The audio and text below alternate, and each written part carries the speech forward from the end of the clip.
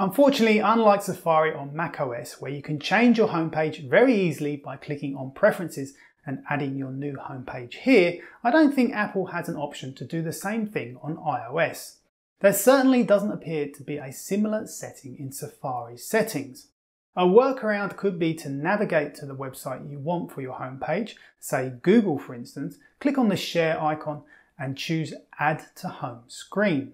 This creates a link that will take you directly to Google in the Safari app.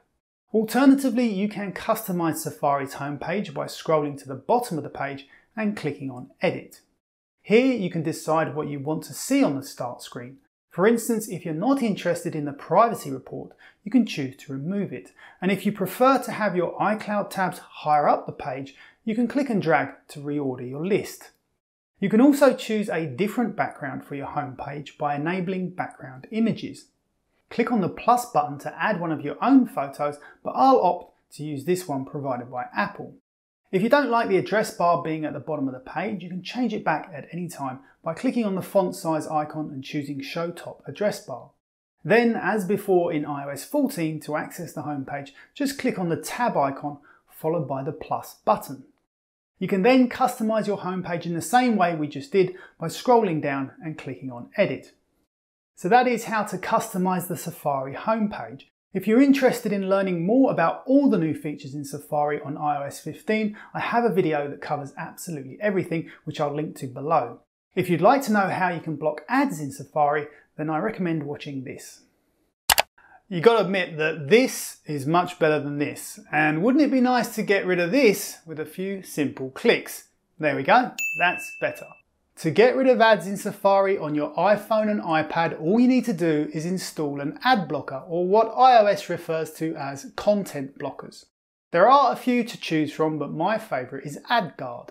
Once downloaded and installed, skip through the introduction by clicking Next until you get to this screen, which describes how to enable AdGuard's content blockers in Safari settings.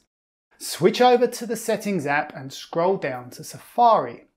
Now we have an additional option called Content Blockers, where we can enable all of AdGuard's features.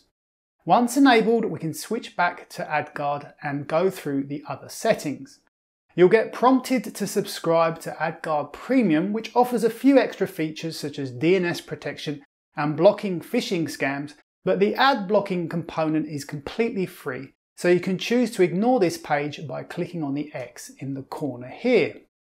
If we click on the shield icon in the menu, you can see that we have the Safari ad blocker enabled, and AdGuard also has a neat feature for blocking YouTube ads, which I made a video about a few weeks back if you're interested in learning about that.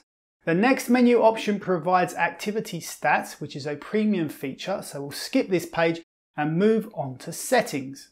Here you have general appearance settings where you can switch to dark mode and set data download options. But back on the main menu, click into Safari Protection. Here you have the option to block other web features such as social media widgets and what AdGuard refers to as annoyances, which include things like cookie notifications, subscription pop-up boxes, and messages asking you to turn off ad blockers. You can enable AdGuard's annoyance filter, but you also have the option to enable customized filters created by other AdGuard users. If we head back to the Safari Protection screen, you can create your own customized filters by clicking on User Rules. There's a whole wiki page explaining how to create these rules and the syntax to use. Finally, if there are websites you feel are worthy of receiving ad-based revenue, then you can add them to the whitelist here, which means you'll continue to see ads on these pages. Simply click on Add Domain and enter the website domain such as theverge.com. You can also do the same thing directly in Safari by clicking on the font icon and clicking Turn Off Content Blockers, which will allow ads on the site you're currently viewing. So that is how to set up AdGuard to block ads in Safari. There is, however, a much easier way to block ads, and that is simply to install the Brave browser. Straight out of the box, Brave will block ads, trackers, and all other nasties without the need to change or configure any settings.